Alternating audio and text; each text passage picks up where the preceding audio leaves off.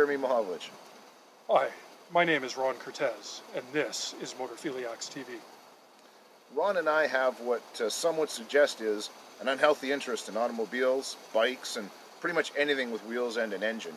We both love a variety of motorsports, and we even like to see aircraft and boats in their natural environment. We're a pair of gearheads through and through. So what do two guys with motor oil coursing through their veins do to entertain themselves and all of you like-minded gearheads out there? Well, we leave blogging and print media behind and create a YouTube-based web show to showcase the crazy gears turning in our heads. Booyah! Motorphiliacs TV is born. This is a show about and made for backyard mechanics, motorsports fans, and anyone who loves cars and bikes.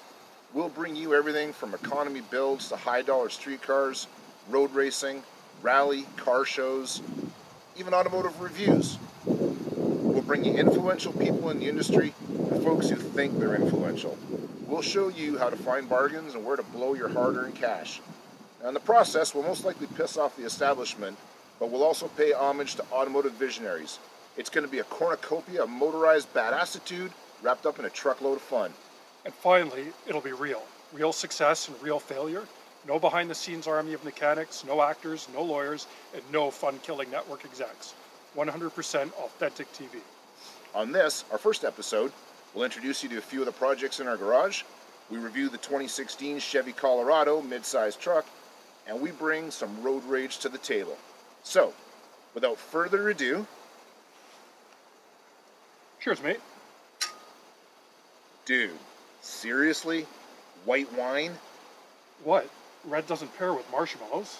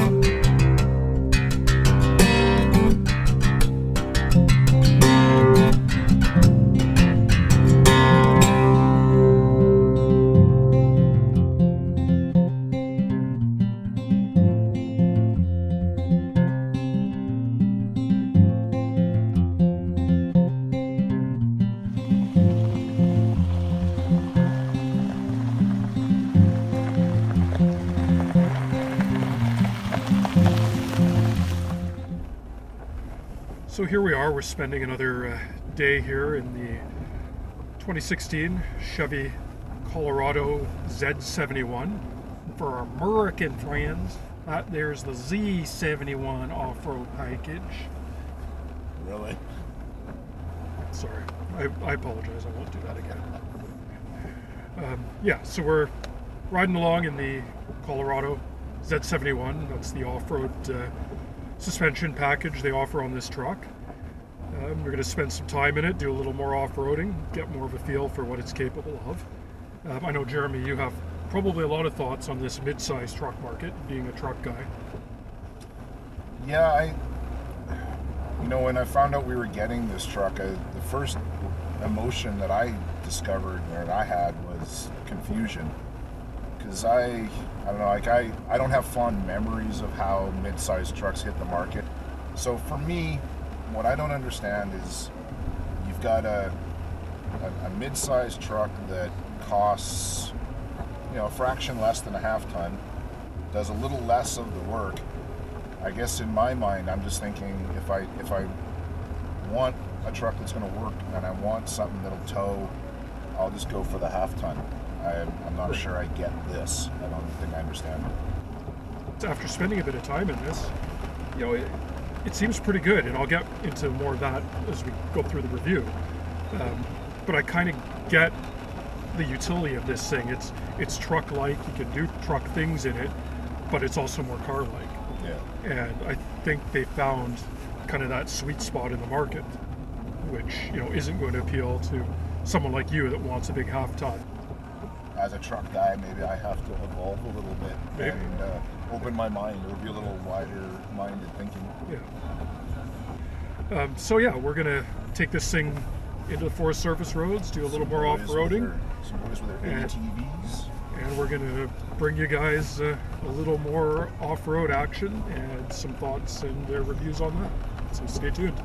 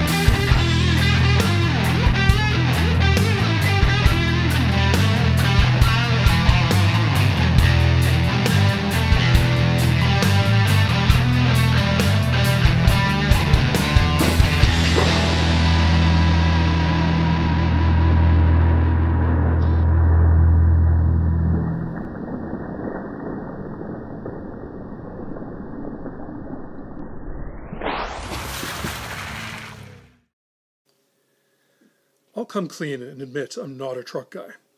I've driven borrowed trucks for short periods if I needed to haul some stuff, but I've never lived with one for an extended period. So I wasn't expecting much when I picked up this bright red Colorado for our week together. My first impression was a childlike, "Whee! I get to drive a fire truck." My second impression, as I eased it out on the road, was, "Man, I'm high up off the ground. Does this thing come with oxygen masks?" But after a few minutes, the impeccable road manners had me feeling completely comfortable and at ease in city traffic. Chevrolet has a real winner here, as this is the most car-like truck I've ever driven. Road and tire noise are almost non-existent in the Colorado, due to the triple sealed doors and plenty of sound deadening material. Wind noise was at a minimum too, all the better to let me enjoy the awesome optional Bose sound system. Cranking the tunes provided clean highs and pounding bass. I have loved Bose car audio since I first experienced it in my old Audi 100 CS Quattro. It doesn't disappoint here. It might be a bit spendy at nearly $700, but it's well worth the price of admission. You're not wrong, Ron. The color of our tester is called Red Hot, and it's a pretty apt name as we think this truck could be a searing entry into the off-road truck ranks. Our unit came equipped with a 3.6-liter Spark Ignition Direct Injection V6 boasting acclaimed 305 horsepower and 269 pound-feet of torque. It has a deceleration fuel cutoff for increased fuel efficiency and, as equipped, it can tow a whopping 7,000 pounds. This is in part due to the muscular V6, but also because of a silky smooth 6-speed automatic transmission. Other trucky equipment includes a 2-speed transfer case, hill descent control, and Chevrolet's StabiliTrak stability control system. New for 2016 is a Duramax 2.8-liter 4-cylinder diesel engine, available on the crew cab models, optional on the short box, but standard with a long box. Chevrolet is quite proud to offer the only diesel motor in a mid-size pickup, which ups the towing capacity to 7,600 pounds and adds a big 100 pound-feet of torque. It might struggle to pull a horse trailer containing your wife's stallions, but you can easily make her really unhappy by towing another project car home. Where this truck really shines, though, is off-road. The Z package is all balls, and it truly delivers. We romped about on the mudflats early in the week, and later in the week we tackled some really interesting side trails. The truck never broke a sweat, and more importantly, didn't break any parts. It was solid, it was confident, and it performed as I would expect when equipped with a snappy name suspension package like Z71. We traveled over moderate washboard roads quite comfortably, and in conjunction with the grippy Goodyear tires, it was a pleasant performer, not a poser. Admittedly, approach angles are cause for concern due to a deep chin spoiler, but that can be modified easily and it would enhance an already pretty cool wheeling experience. With this new Colorado, you can pick it up on a Saturday morning from your local Chevrolet dealer and confidently reach your outdoor play area that afternoon. Going fishing or riding is easy to do with this truck straight off the showroom floor. That said, if more serious wheeling is your bag, I'm sure the aftermarket will offer up a selection of lift kits and bumpers. Equip those, mount a bigger set of Goodyears, and you'll be able to hang with your four-wheeling buddies. I was initially skeptical because I didn't hold mid-sized trucks in high regard, but after some seat time in the Colorado, I'm far more enlightened as to what these trucks can do and where they fit in the market. Say goodbye to cramped, underpowered mini trucks, and hello to comfortable and capable mid-sized trucking. I completely agree, Jeremy, and the on-road driving experience is lovely too. The suspension is extremely well damped. You can feel the bumps and ripples on the road, but they aren't harsh, nor is the suspension bouncy.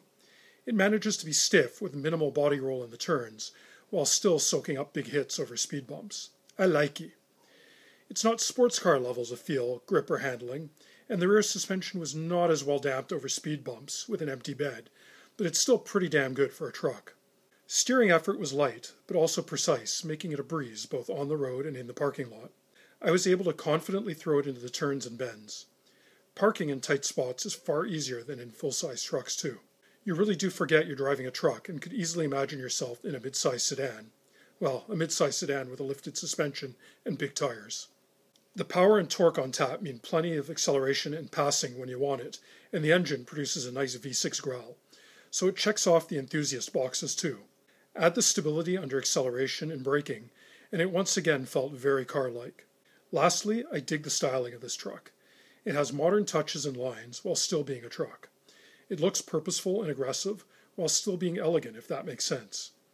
It's a truck that you could drive out to the mountains and get dirty, then drive it home, hose it off, and pick up your date for that fancy dinner out. It made me feel manly yet sophisticated at the same time. I guess the best way to sum it up is that I will actually kind of miss it a little when it goes back. And that's saying lots, because it's a truck and I'm a sports car guy.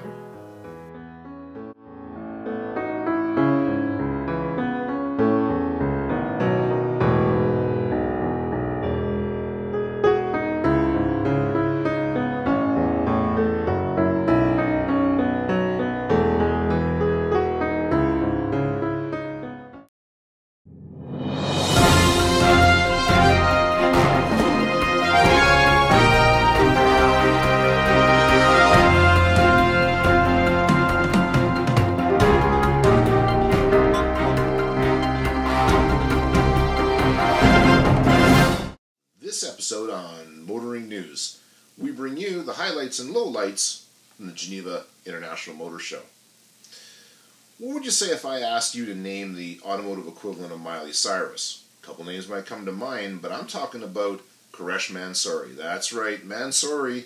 That's the guy that brings you all those really gaudy supercars, mostly made for athletes, pimps, porn stars, rappers. Well, he was at Geneva with a selection of really gaudy automotive atrocities. We're going to talk about two of them here right now. First up, the Ferrari 4XX Siracusa. Yeah, I call that one the no excusa. And he's right. It's based on a Ferrari 488 GTB. They're utilizing the 3.9-liter twin turbocharged V8, but they've increased horsepower to 790 of them. Torque is up to 643 pound-feet, and a claimed top speed of 212 miles per hour. Yeah, because Mansouri definitely knows how to do a Ferrari better than Ferrari. Absolutely. Next up on the Mansouri show floor was what they called the Rolls-Royce Wraith Palm Edition 999. Now, they're going to build 9 of these, so I imagine the name screams 999, just so that people know how many are available. So they've taken the Rolls-Royce Wraith and they've tarted it up with a bunch of gold matte paint highlights and gold wheels and a custom glow-in-the-dark crystal hood ornament. Really, all I can say is this is a car for people with very small man parts and no taste and no class whatsoever. Yeah. Quresh Mansouri, if you're listening, please do everybody a favor. Just stop touching cars. Just stop. Yeah, leave them alone. Just stop. Pininfarina was also at Geneva with their new H2 hydrogen fuel cell powered sports race car concept. This car features 2 electric motors, putting out a claimed 496 horsepower. that directly powers the rear wheels with no transmission to get in the way. They figure they can reach 62 miles per hour in 3.4 seconds and top out at 186 miles per hour.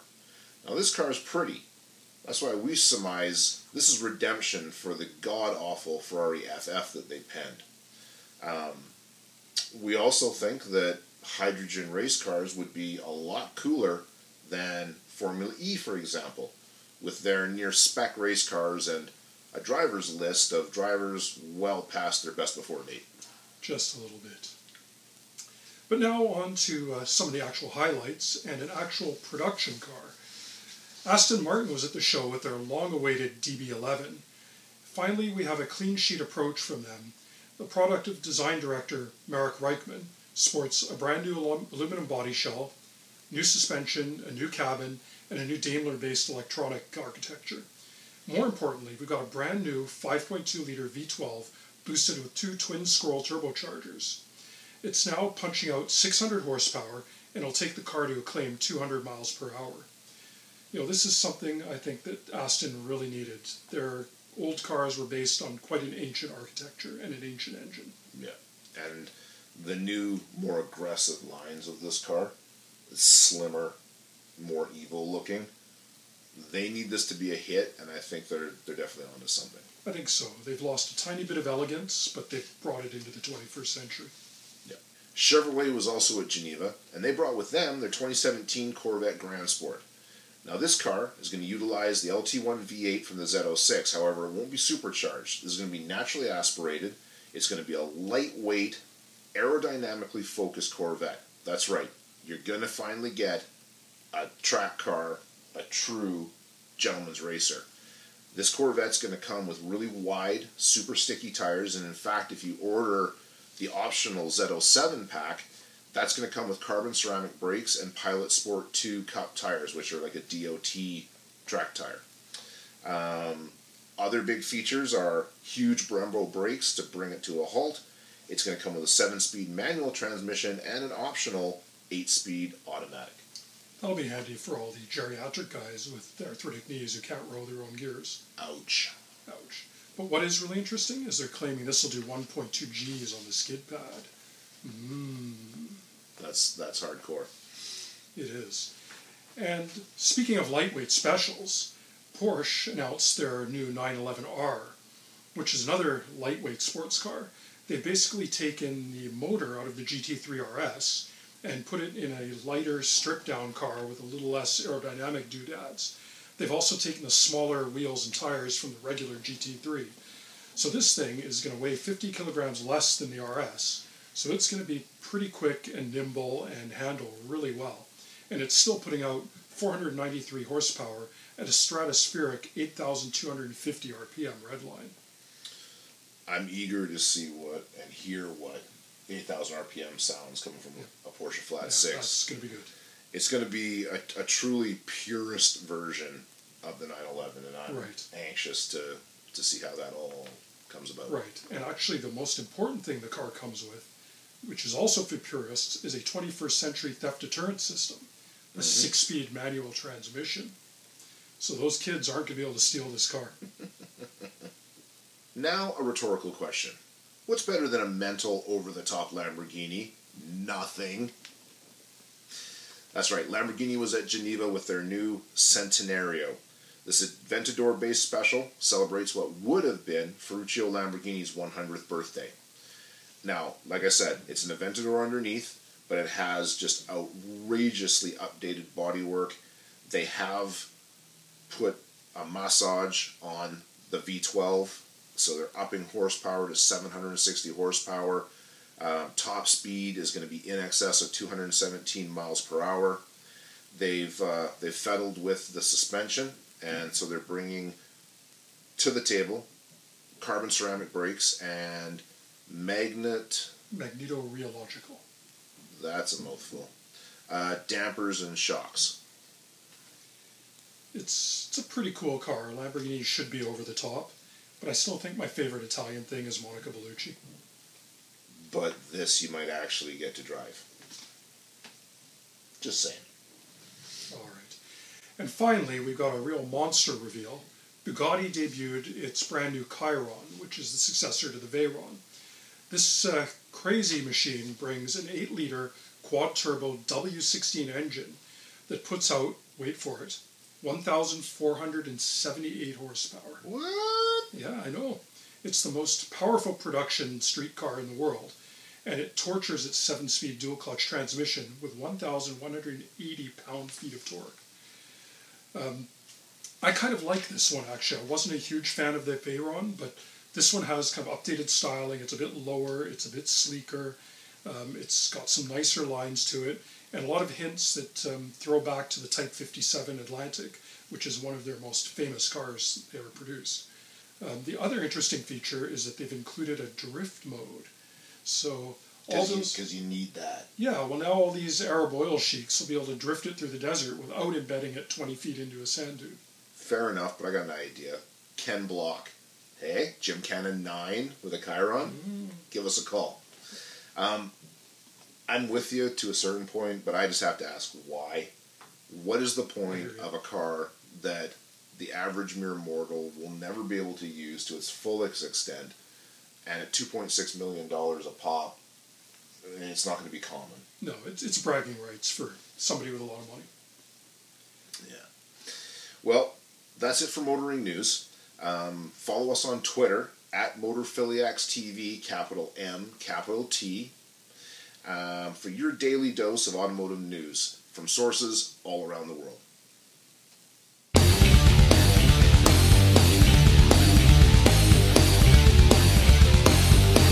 So this installment of Road Rage is going to be a bit more of off-road rage. Jeremy and I spent a bunch of time in the Colorado, out on the Forest Service roads of the parks just north of Vancouver. And what I saw out there was really disgusting. There was people target shooting, first of all. And I've got no problem with target shooting. I enjoy it. But the public lands and the parks are not the place to do it for a couple of reasons. One, it's public land. These are parks. It's not a place to be doing that kind of activity. And secondly, a lot of these areas where people were shooting were just below ridges where some of the trails and Forest Service roads go. And you know, all it takes is one mistake and one stray shot, and you're going to hit somebody who's riding an ATV or a bike or driving up there. And that's just going to be ugly, and it's going to ruin it for everybody. And then secondly, it was just a garbage dump. I mean, there were shotgun shells and rifle shells left everywhere. You know, nobody cleaned up after themselves. So if you have to shoot there, you know, clean up after yourselves, pick up that crap. And then just in general, you know, it was a garbage dump. There were people left McDonald's wrappers and garbage from their food and beer cans and bottles and all kinds of stuff just left behind. You know, these are parks for everybody's enjoyment. So if you're going to be out there, for Pete's sake, people, clean up after yourselves so everybody can enjoy those lands.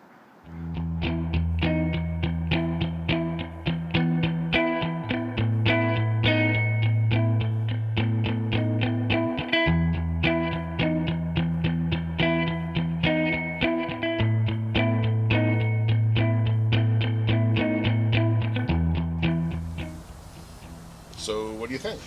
Yeah, Mark III Jetta. Cool. So what's the plan for it?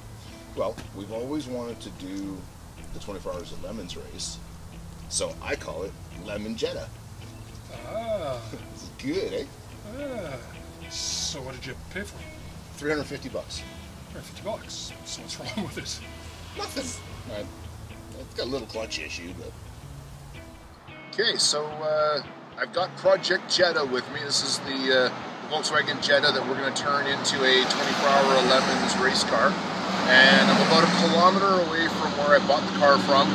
They said it had some clutch issues, and I was hoping I could get it home, limp it home, without the cost of a tow, but it has given up the proverbial ghost, and a tow truck is on the way. So we'll get her towed, and I'll give Ron a call. We'll get him to take, he'll come and see the car for the first time tomorrow, and the fun has begun. All right, that's not the end of the world. I guess we can fix that. Yeah, so, Absolutely. yeah, Absolutely. 24 hours of lemon. That should be fun. I think so. We prep the car for 24 Hours of Lemons. Once we've done that, then we've got a race car. We can go in other events, and then if we find some really cool Jetta and Golf race products, we can test them in the car and do reviews on them. Sounds cool. Awesome. All right, well, hey, while I'm here, why don't we show our fans out there the rest of the projects we've got on the go. Okay, sounds good.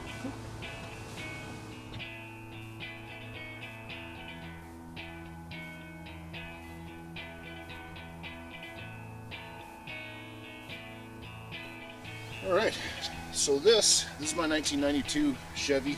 Actually, it's a GMC CK Series 1500, and it serves as my shop truck right now, but we're going to turn it into a badass shop truck. We're first going to do some suspension work, just tidy up front end components, brakes, lift it a little bit, and then pre-runner fenders, bed sides, eventually full long travel suspension kit, and we'll have ourselves a really cool off-road pre-runner. Sweet. Yeah, actually, after doing some off-roading in the Colorado, yeah, I really enjoyed that. I'm kind of looking forward to turning this into a little bit more of a beast and having some fun with it. It's going to be cool, yeah. Nice. So next we'll head into the shop, and I've got a couple cars in there that we can show you.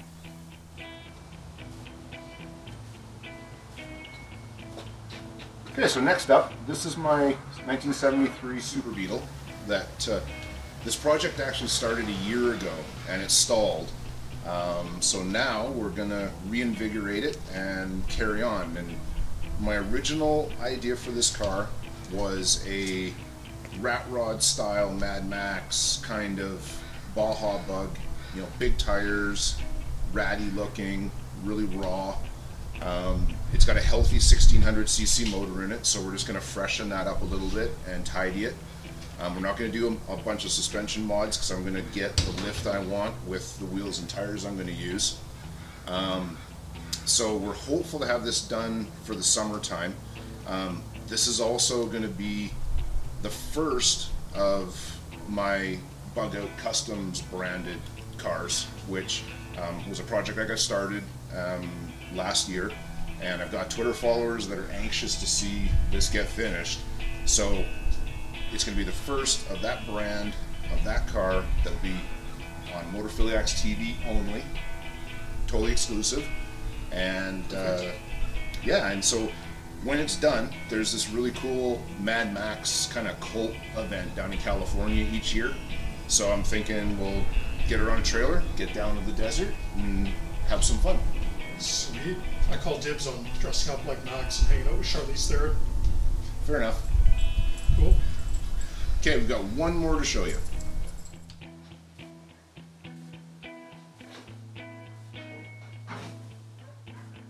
Okay, saved the best for last, my pride and joy.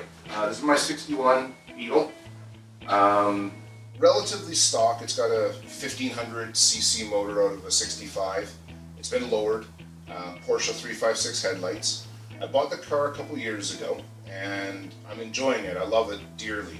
But I'm a big fan of the vintage speed look, so until I can find a true 36 horsepower car, and then which I'll really go all out on the vintage speed look, I was thinking it'd be cool to give this a moderate facelift, some magnesium style wheels, yellow lenses for the headlights, and a new air filter on the engine, and we'll have a really cool looking vintage speed car to cruise this summer. It'll change the vibe, and I think it'll put kind of my touch on it for the time being. Well, yeah, that should be a lot of fun. Cruise around when the weather's nice and show it off to people. Yep. Cool. So, yeah, everybody follow us, on Twitter, on Facebook, our website, and you can keep up to date on these projects as we move forward, and hear about new projects as we bring those into the garage and the stable as well. And you'll be able to see our next episodes as we cover some of these projects in more detail as well. So, stay tuned.